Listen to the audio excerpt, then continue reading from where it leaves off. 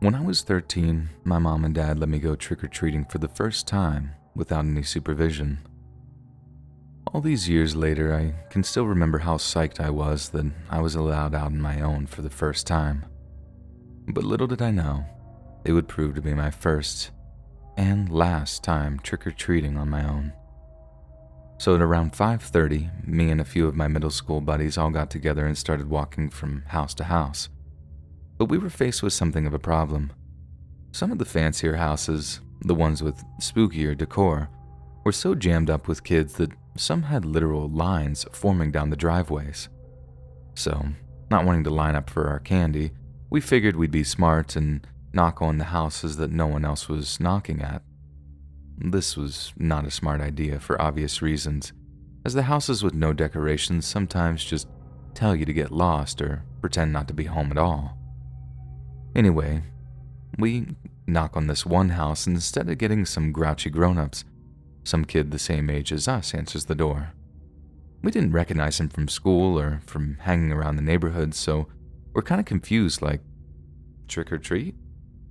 All before the kid just slams the door in our face. Feeling suitably rejected, a few of us go to just walk back down the driveway, but one of my friends is like, nah, screw this kid, and knocks on the door again. The kid answers and my buddy sings, trick or treat, before striking this dumb pose as if to be like, screw you. The kid then absolutely explodes and screams like, you knock on my house again, and I'll kill you, before slamming the door again. Again, most of us are like, dude, let's just go. But this one friend of mine is basically like, oh, it's on. Shoves his finger into the house's doorbell and keeps it there, resulting in this long, solid brrr sound. Even over the buzzer, you could hear the kid running back towards the door from the other side. Only this time when he opens it up, he has this huge, gnarly-looking blade in his hand, like a sacrificial dagger in design, but at least the length of his forearm. As soon as we see it, we just bolt up the driveway and out into the street, but I kid you not, this kid follows us.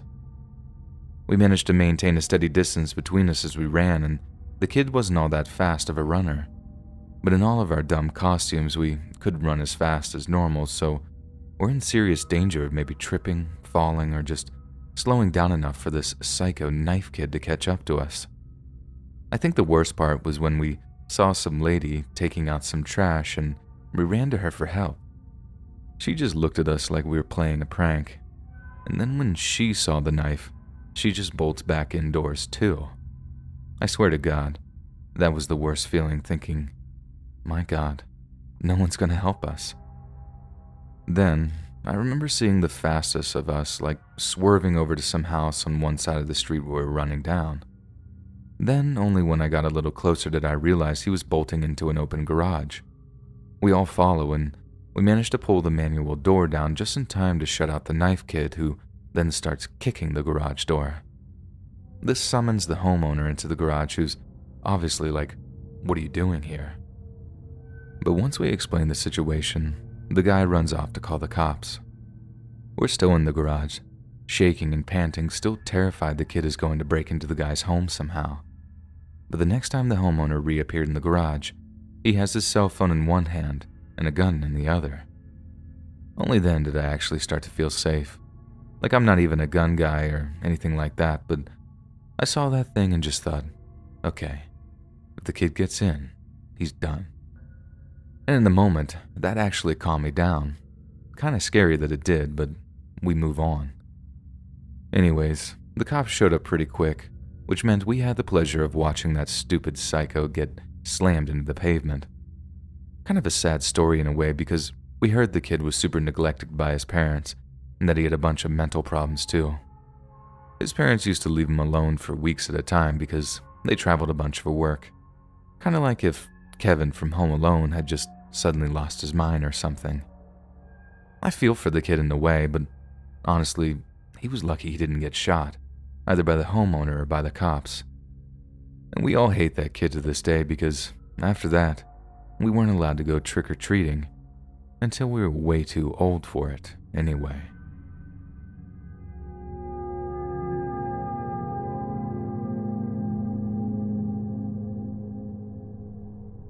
Halloween night. I'm 12 years old, growing up in Fontana, California. I'd arranged to ride my bike over to my friend's house. We'd go trick-or-treating in his neighborhood and then ride back home with my candy by 8:30. All goes to plan.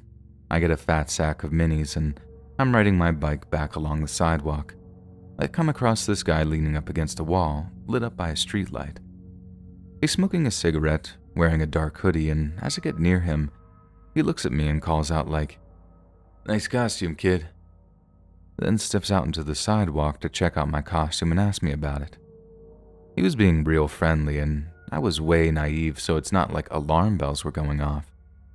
He then asked for some of my candy and only then was I worried that he might actually take any of it. I'd have been absolutely heartbroken if I'd gone to all that effort only to get jacked for my candy on the way home. So, I reach into my bag, pull out a few minis, and then hand them over. This seems to satisfy him, and he thanks me for asking what my costume was. My last memory is of me explaining who Nightwing is, and then the next thing I remember, I'm waking up on the concrete and my legs hurt. I turn my head and see my legs are all wrapped up in a bike frame, but I also see the same dude who stopped me pull out a knife and be like, "Give me the bike." I'm so dizzy and stuff that I have to kick the bike away from me just so he could take it, and I realize then that I'm on the floor because the guy knocked me out somehow. I'm guessing with a sucker punch or whatever because I could taste blood in my mouth. He picks my bike up and I somehow find my feet, and I know I should have been scared, but I was only so hazy that I honestly couldn't feel anything but just like a resigned numbness. The whole thing only really hit me when the guy told me to take my shoes off. I had these sick Nike Air Maxes on that were my brother's, navy blue and perfect for the Nightwing costume. They weren't mine, so I told the guy no, that I couldn't give them away because they were my big brother's. That's when the guy hit me again. And although it didn't knock me out, it definitely knocked me on my butt. Then as I'm sitting there, fighting back tears, he actually takes them off my feet, and I'm too scared and upset and mad that I just didn't do anything about it. I just let him. The whole time I'm thinking, this guy might stab me just because, so I just couldn't fight back at all. Then he says something like, "I'll leave you with your candy though." Like he's saying I'm a good guy really. Sure, I just knocked out a 12-year-old, but I'm a good guy at heart. It's one of the few things from my childhood/teenage years that actually still really bugs me to this day, and I still remember walking home in my socks like it was yesterday. My mom and dad called the cops for me as soon as I got home, but they never caught the guy to my knowledge. Sick thing is, the guy's probably still out there, thinking he was a good guy for punching a 12-year-old, but leaving him with his candy.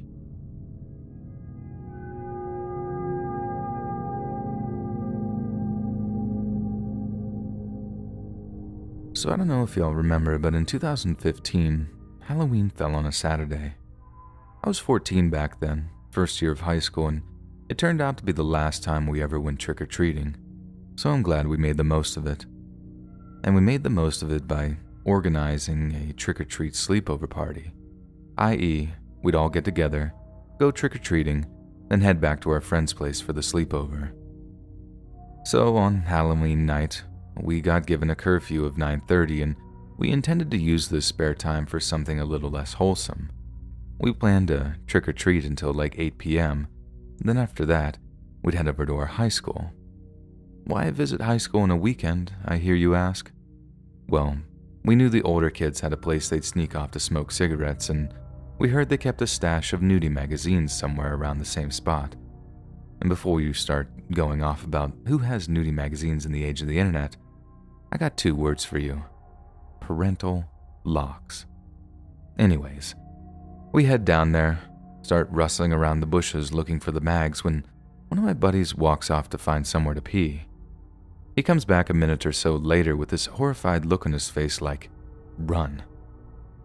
Seeing that look on his face, we didn't ask any questions.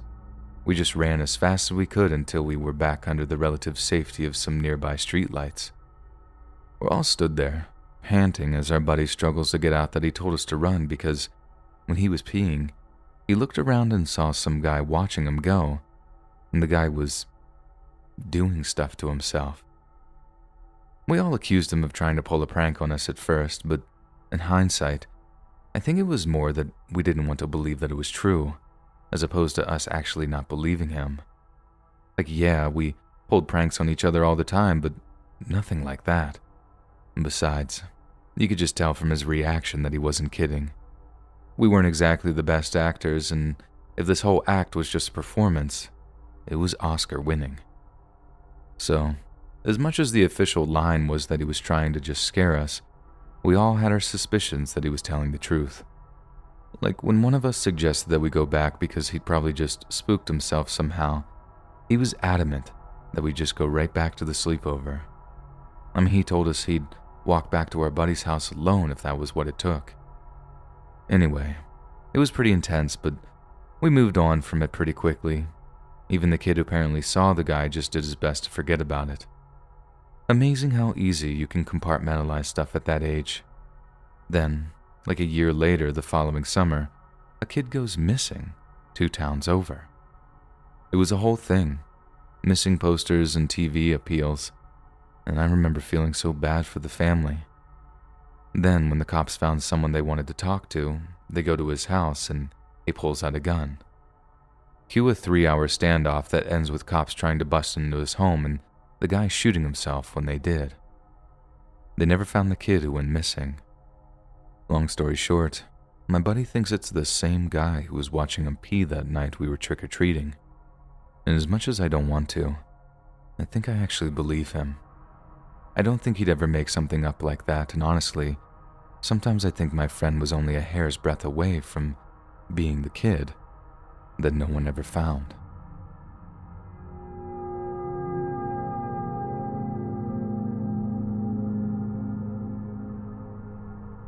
About 10 years ago now, I was living in my first real apartment, and it was Halloween night.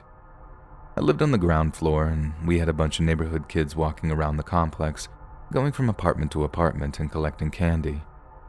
It was kind of annoying after a while, I'll be honest. I was trying to play Modern Warfare 2, and getting up every 5 minutes to give out candy was seriously messing with my KD. So in the end, I just put the bowl of candy outside with a little sign that said, "Help yourself," and then went back to gaming. About a half hour goes by with no knocking, so I'm pretty pleased with this until, out of nowhere, I hear someone knocking on my apartment door. I figured some kid had just stole the entire bowl, and here was the next set of kids wondering if they could get some candy. Either way, I'm thinking like, nope, not answering it.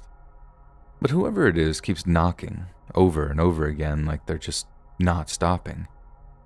So I get up and rummage through my kitchen to try to find something sweet to give the kids. Then when I head to the door, I open up to see that all the candy is still right there in the bowl. Well, most of it anyway, and the kids are still knocking. It's then that I look down and see this one kid, had to be maybe 7 or 8 years old, and he's holding one of his sneakers in his hand, standing on one leg, and there's this little drip, drip, drip of blood coming off his foot. Before I could even ask, one of the kids says like, "My friend hurt his foot. Could we have a Band-Aid, please?" Of course, I asked the kids to come inside, prop the one kid on a chair to see his foot. Turns out he stood on a nail or something that's gone right up through the sole because he has this perfectly round little poke wound that was bleeding something fierce. Now, I wanted to call 911, but at the same time I'm thinking, what if I burden some family with medical bills they can't afford? So instead, I ask if any of their parents are around, and the wounded kid says his dad was out in the neighborhood with them, but they don't know where he is now. I then ask the non-wounded kid to go find the wounded kid's dad and bring him to my apartment. Okay, they say, and off they go. In the meantime, I give the kids some candy, clean up their foot as best I can, and put wrap and gauze around the kid's foot. I know I'm not exactly an EMT, but I feel so bad for them. It was just this little boy, just fighting so hard not to cry in front of his buddies. And my God, was he doing a good job of it too. Anyways, like 5 minutes later, someone starts banging on my door. Not knocking, banging on my door. I know it has to be the kid's dad, and I figured he was just agitated because who wouldn't be, but when I opened the door, This absolute unit of a guy just launches himself at me, then throws me against a wall. Guy's a total skinhead, at least 3 bills, and couldn't have been an inch before 6'5". Like he could have eaten me alive in one gulp if he wanted to, and he's screaming in my face, "Where's my kid? Tell me where my kid is or I'll freaking kill you. You understand me?" I could barely get a word out. I just pointed into the TV room and we both just heard his kid say, "Dad?" He looks back in the direction of the room, looks back at me, and then runs into the TV room to check on his kid. I'm too scared to walk into the room, and I'm just standing there in the hallway as the guy asks his kid, "What did that guy do to you? Tell me right now." The kid starts crying, not being able to get his words out, which was freaking agony because I'm thinking, "Tell him, kid. Tell him I'm a good guy." But I think the kid was so worried that they were in trouble that all they could do was burst into tears. Every second that went by, that guy was gearing up closer and closer to kill me. You could just see it in his face. And in the end, I had to jump in to explain what had happened, that his kid had cut his foot, and all that had happened is that he had knocked at my apartment to get some medical attention. The dad only believed me when his kid started nodding along with what I was saying. Turns out those kids I sent to look for his dad basically told him 2 things.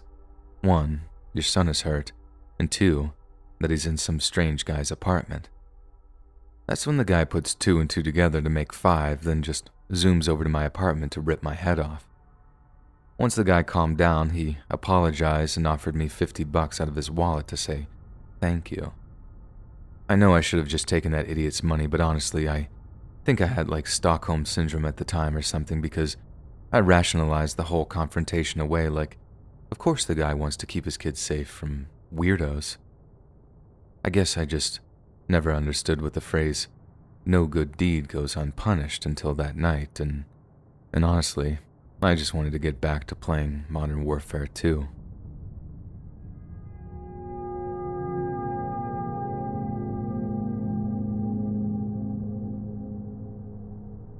I used to do a lot of babysitting work in my teenage years, and one Halloween I got an offer good enough that I legitimately canceled my party plans.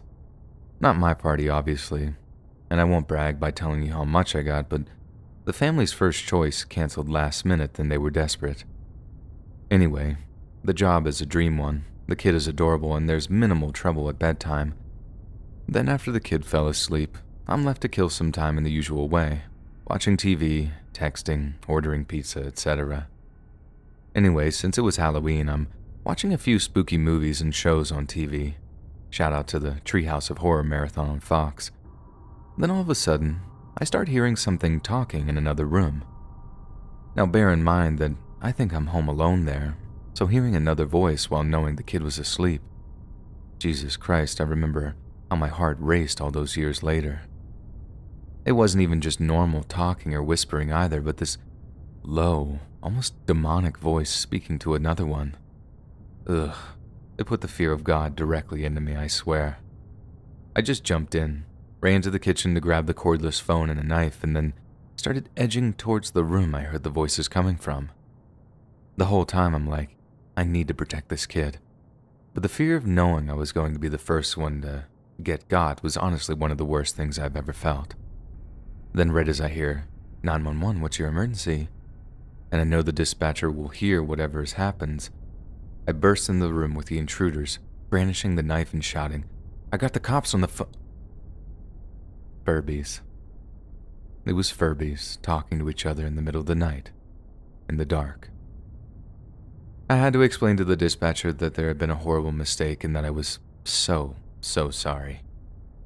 I honestly thought that they'd be mad that I called for a false alarm, but the nice lady explained it's better to be safe than sorry, and then hung up. Definitely the single scariest thing that's ever happened to me on a babysitting job, and yes, I am embarrassed. But I'll never forget that feeling of vulnerability and still knowing I had a responsibility to protect someone. Anyway, it all worked out in the end because I admitted the whole thing to the kids' parents when they arrived home, just in case the cops called by to warn them about the calling. They didn't, obviously, and I was just paranoid they would and that I might end up losing any future work from these two. Luckily, they were actually kind of impressed that I'd protected their daughter like that, and only ever called me in the future when they needed someone to babysit. So, all's well that ends well, I guess.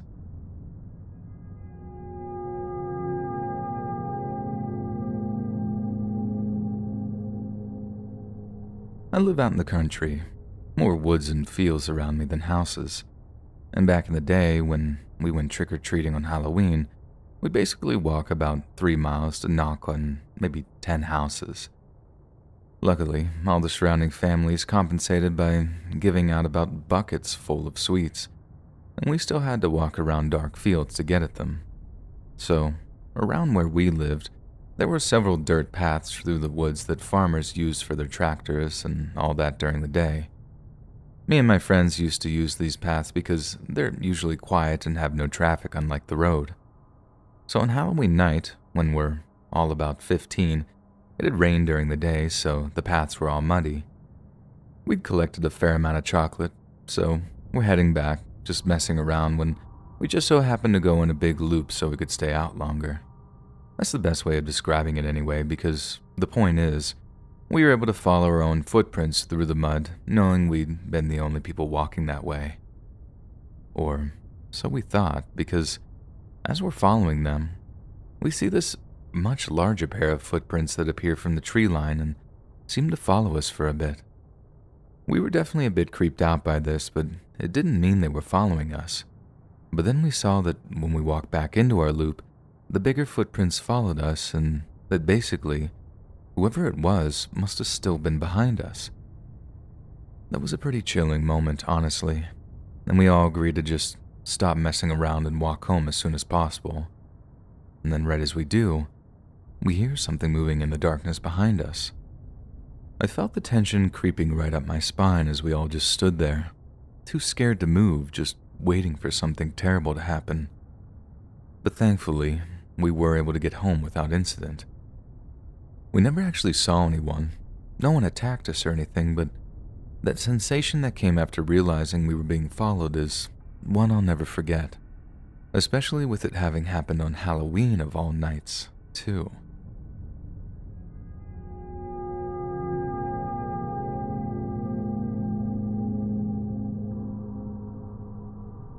This happened when I was like 11 years old, and I was eating all the candy I'd gotten from trick-or-treating in front of the TV.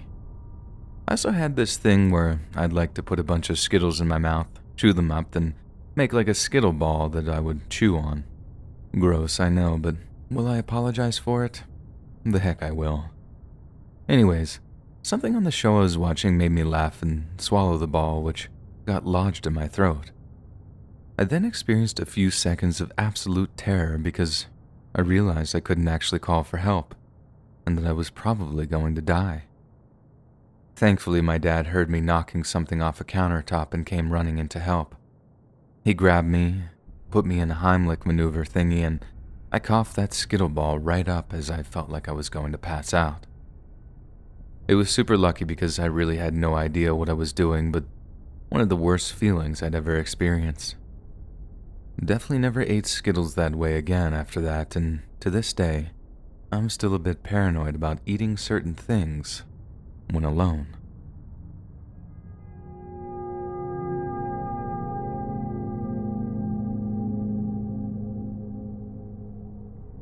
Back when I was 12, me and my buddies got to go trick-or-treating for the first time on our own. We had a curfew of 9 p.m. sharp, and by around 8:30, we suddenly decided that we didn't have nearly enough candy for our liking. So we started going really quick from house to house, trying to cover as much ground as possible. When our watches hit 8:45, most of us are suggesting just call it a night, but I had my heart set on one more house. No one wanted to get into trouble, but I'm insisting, like, just one more house. Think of the candy.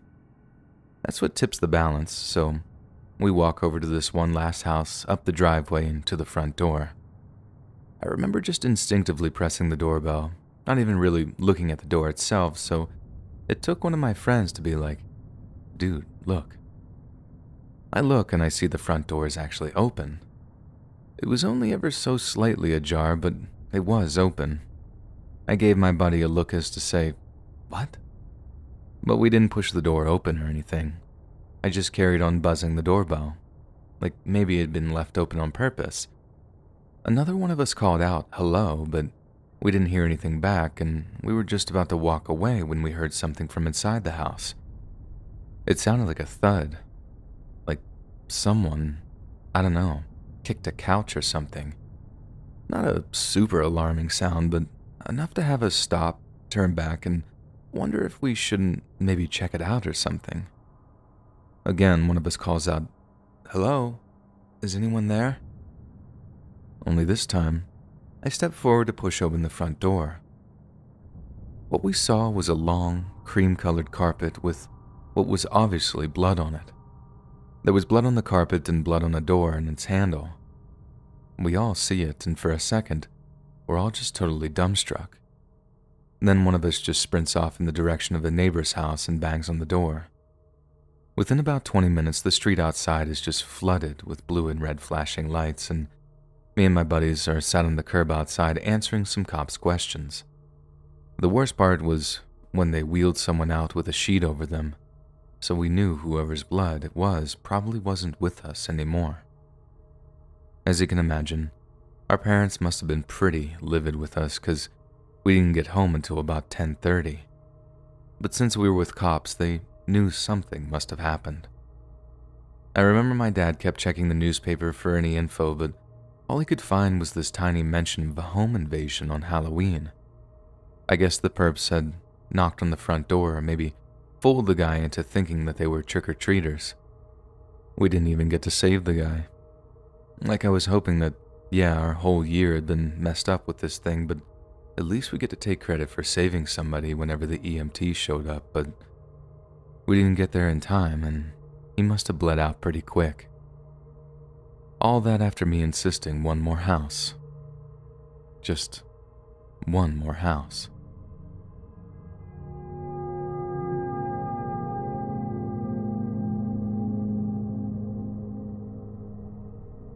Two years ago, I was driving home late from work on Halloween of all nights. I've been stuck in the office way later than usual, working the tight end of a project with a guy who had a job lined up elsewhere and had otherwise totally checked out. I was angry. The least he could do was be professional about it, and if he was mad at the firm, why take it out on me? Anyway, it's like 8 p.m., I'm starving, and admittedly, I'm doing about 50 in a 30.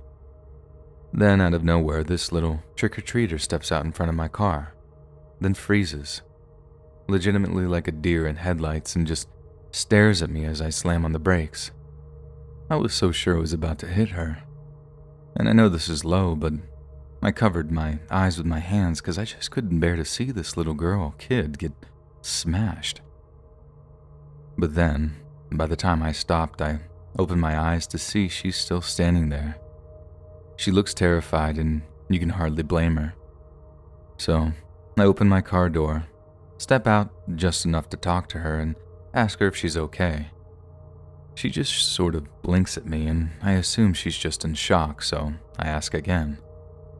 But yet again, she doesn't answer. She just sort of looks at me and doesn't say a word.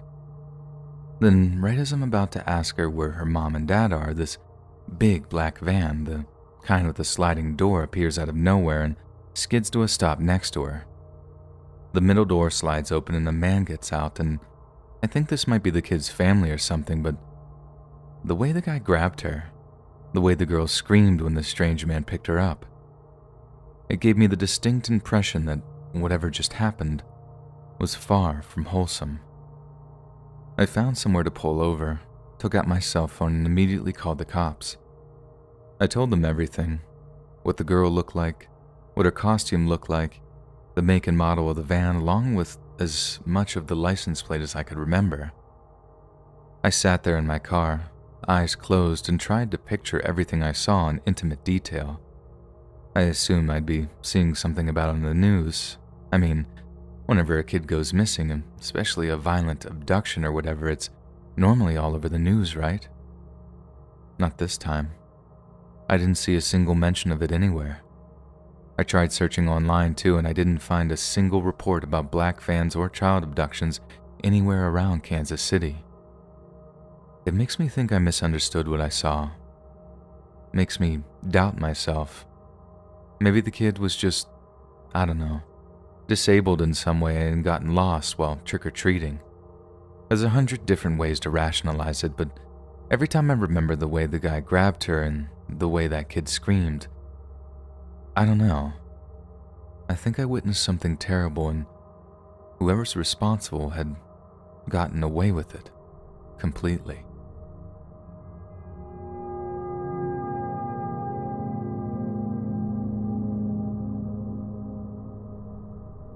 When I was 11 years old, I took my little sister trick-or-treating in our neighborhood.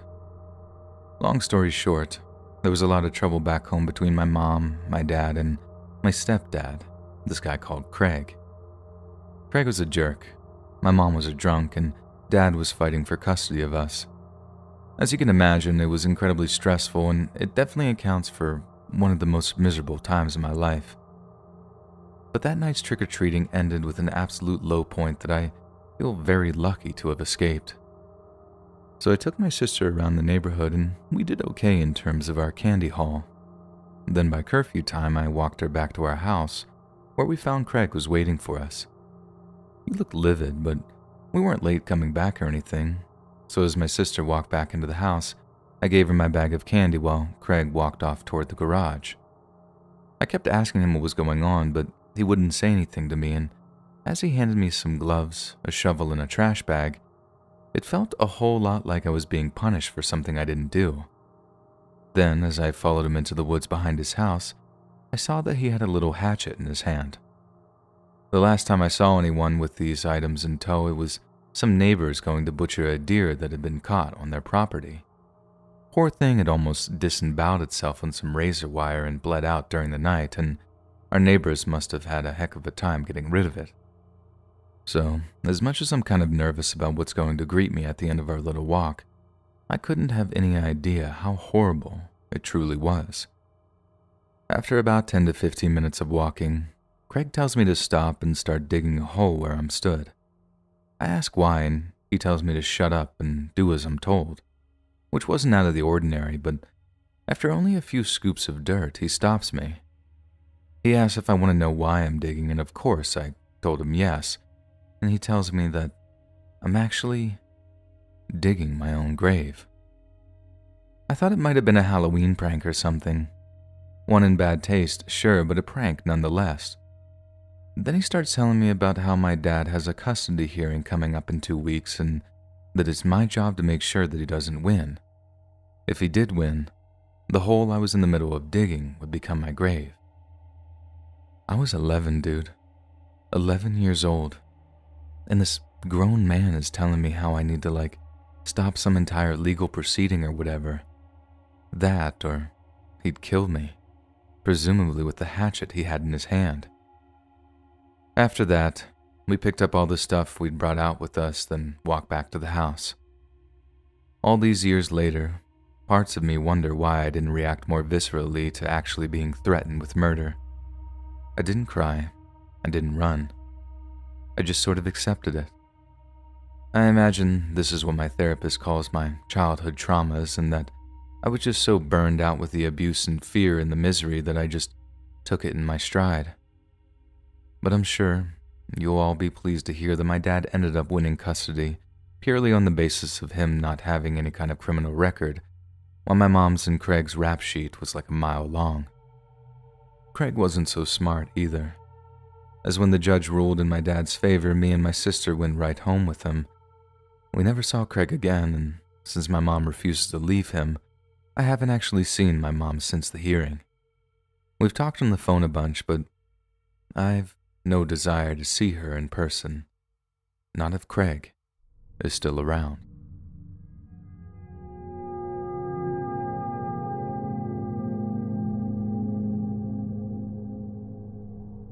I grew up in a place called Fells Point in Baltimore. It's like an old Polish neighborhood, mostly low to middle income housing, but it's about a 15 to 20 minute walk away from Mount Vernon and the Arts District, which is where some of the nicest neighborhoods in the city are. Back when we were kids, I'm talking like maybe 9 to 13 years old, our parents wouldn't let us trick-or-treat anywhere too far away from Fells Point or Little Italy. But first year of high school, right when we're on the cusp of being too old to even trick-or-treat in the first place, our parents tell us we're allowed to go out unsupervised and with a later curfew. By us, I mean my friend Nick and my friend George. We know we have to make the most of this newfound freedom, which is when George comes up with a plan that we all thought was a pure masterstroke of genius. Instead of trick-or-treating around some broke neighborhood, we could walk over to Mount Vernon and farm all the rich people candy instead.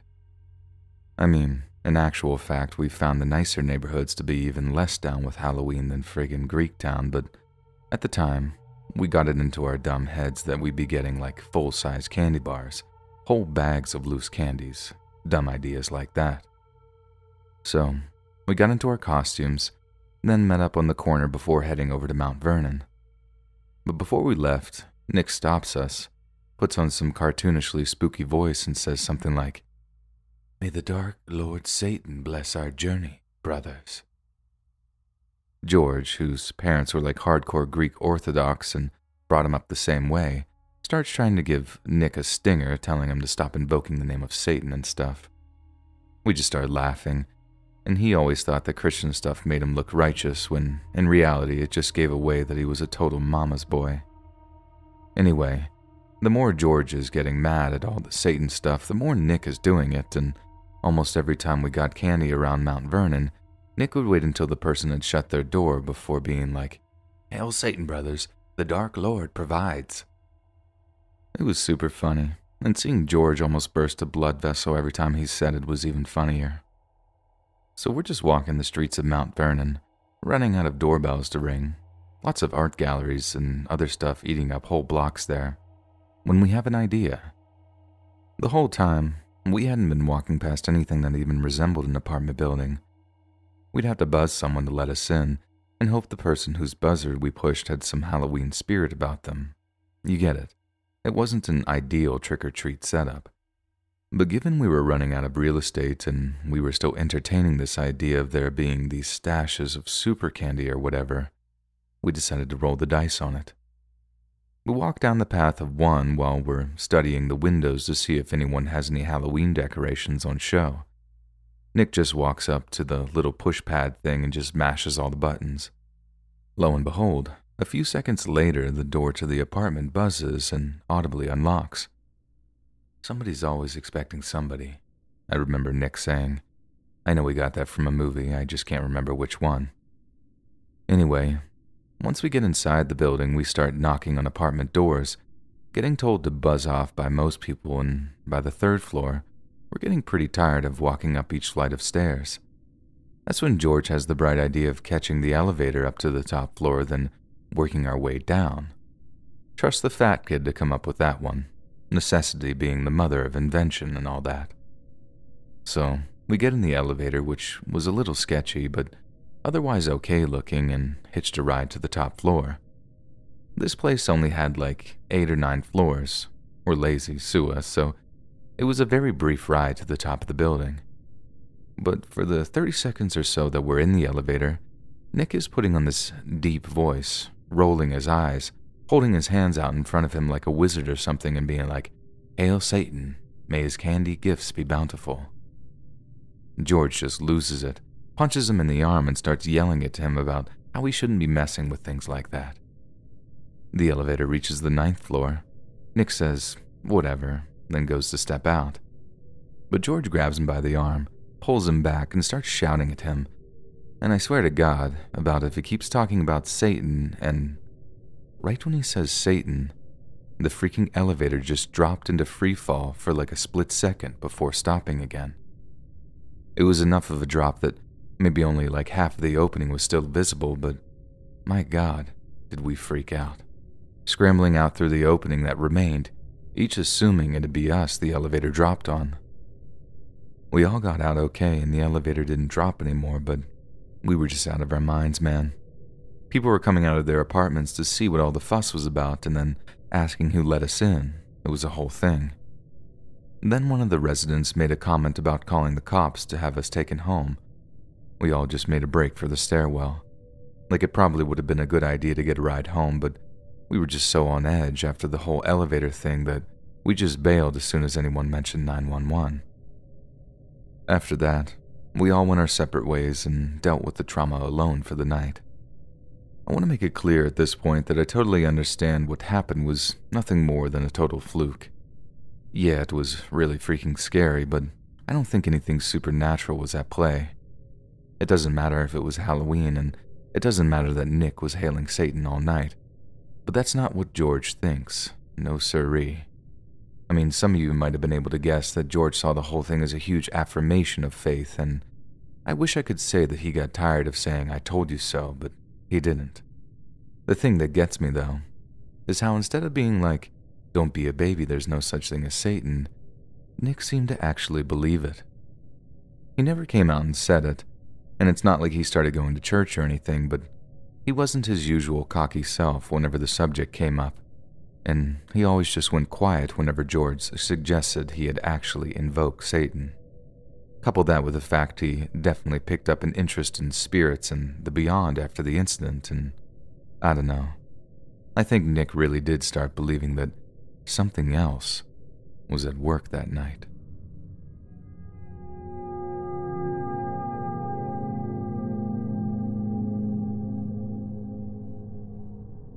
So me and my brothers have a weird relationship in that there are a whole 15 years between us. Yeah, you read that right. 15 years. Basically, when our parents were like 20, 21, they had me by accident and waited until they were in their mid-30s to try for another kid. I think they were just so shell-shocked by my arrival that they didn't think they wanted anymore. Well, they were wrong. I was like 3 months off being 16 when my mom welcomed baby Tyler into the world, and as much as it was kind of weird having a baby brother at that age, it was actually kind of cool too.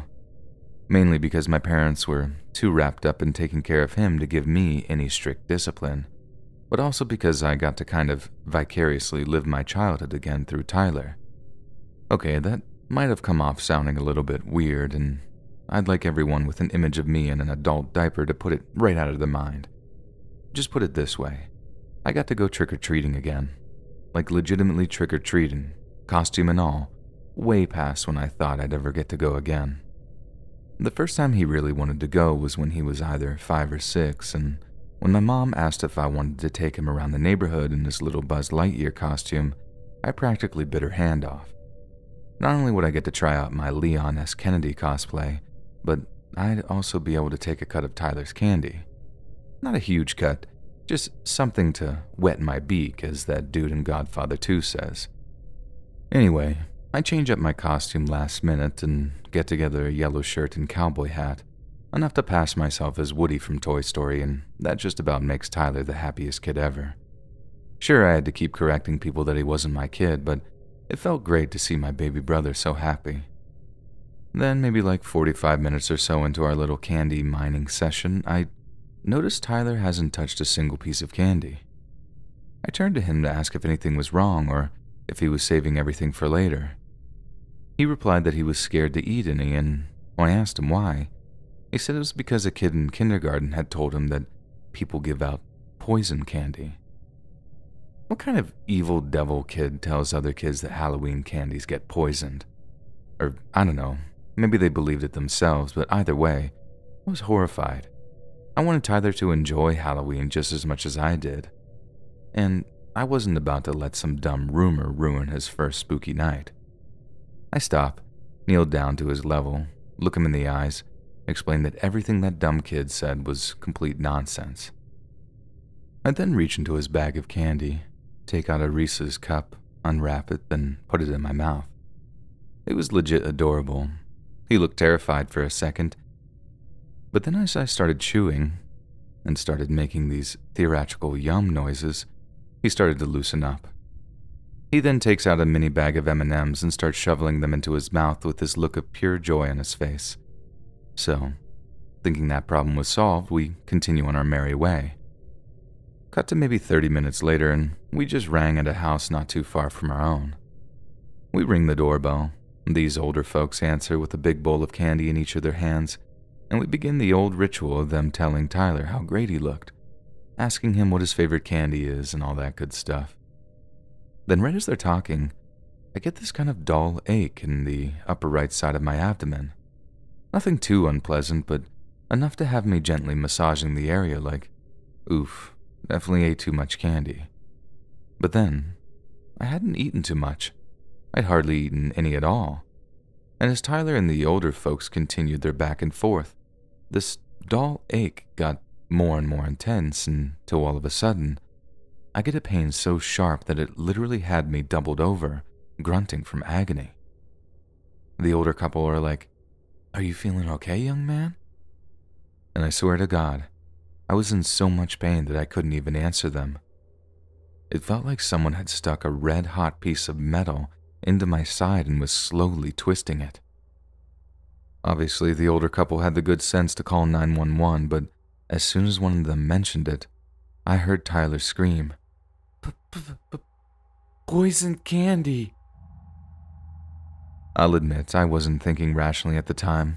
Intense amount of physical pain can do that to someone, but just for a second I thought Tyler might be right. I mean, I had literally zero clue what was going on. It really did feel like I was dying or something. And okay, spoilers, but it wasn't poison candy. I think that only ever happened one time with those poison pixie sticks or whatever, and the rest is just an urban legend. What happened, though, was a gallbladder attack. Yep, I didn't know what a gallbladder attack was either, but please believe me when I tell you that it was the single worst pain I'd ever felt in my life. The EMTs shot me so full of painkillers in that ambulance that I had no idea what was going on by the time I got to the hospital. I was high as a kite. But honestly, anything seemed far better than feeling that kind of pain again. The doctor said I was the youngest person he'd ever seen have gallbladder problems and that it was partially due to my ongoing weight issues. He said unless I put myself on a diet and exercise routine to reduce my body mass, or the gallbladder problems would be coming back. I'd been meaning to do so for years, but finding the motivation was always the hardest part. Trust me, there's no better motivation to go out on that walk or to skip the pancake breakfast than remembering how much pain I was in that Halloween night. But still, I'm just glad it wasn't actually poison candy, because the only thing scarier than gallbladder attacks is the idea of my baby brother growing to hate the best holiday of the year.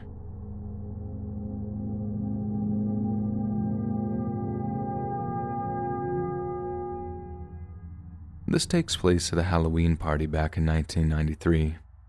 So my mom and auntie were at this Halloween party at a place called the Rising Sun Bar, a little function room / pub in their hometown of Derry in Northern Ireland. They had just turned 18. This was going to be one of their first proper legal nights out, so they were obviously just ridiculously excited, and this excitement only got more and more intense as they dolled themselves up and got ready. It was sort of like a coming of age, and when they arrived, all the older folks were so happy to see these two young ladies becoming women. Anyway, as the night goes on, everyone was having a lovely time. The booze is flowing and the Halloween-themed tunes are thumping over the pub's PA system. People are in costumes. There's a prize for the best one. The whole night sounded just brilliant. Then suddenly, at about 10 p.m., a man walked into the bar in a rather unusual-looking costume, and he just stood there for a moment, looking around the pub at all the people. My mom said it was like one of those record scratch moments where a person walks into the room and everyone kind of stops to look at them. The man is wearing a blue boiler suit and a balaclava, and he's soon joined by two other men dressed in similar attire. I don't think it was like the entire pub that stopped to look at him, nor did the music stop as he walked through the doors, but enough people were paying attention that they heard him shout, "Trick or treat," at the top of his lungs. At that, they all pulled out guns and began firing into the crowd. Mum said it was absolute chaos. There was glass shattering, people falling, everyone was screaming or crying over fallen friends or relatives. I think the only reason they survived was because they had ran behind the bar when all the shooting started going off. Then suddenly, as quickly as the whole thing had started, the gunmen were gone. They killed 8 people that night and wounded just short of 20 others. They destroyed people's lives, changed others forever. all as part of some tit-for-tat revenge thing with the local branch of the IRA. I'm glad most of that stuff is behind us now, but it still threatens to rear its ugly head every so often. I just hope that we, as a people, have the good sense to leave that kind of thing behind us, so that no one ever has to hear the words trick or treat again and actually fear for their life. They caught the blokes that done it too, but the political situation here is so dire that they ended up getting released early as part of the peace agreement. God knows where they are now, but that's just one of the really scary things about living in this island. There are all kinds of monsters walking around, ones that should still be locked up behind bars. But they're free to walk around like they're as good as you and me. When I promise you, if you could have been back in that bar to see what my mom saw, you'd know they deserved anything but freedom. Hey friends, thanks for listening. Click that notification bell to be alerted of all future narrations. I release new videos every Monday, Wednesday, and Friday at 7 p.m. Eastern Standard Time. If you got a story, be sure to submit them to my subreddit r/letsreadofficial, and maybe even hear your story featured on the next video.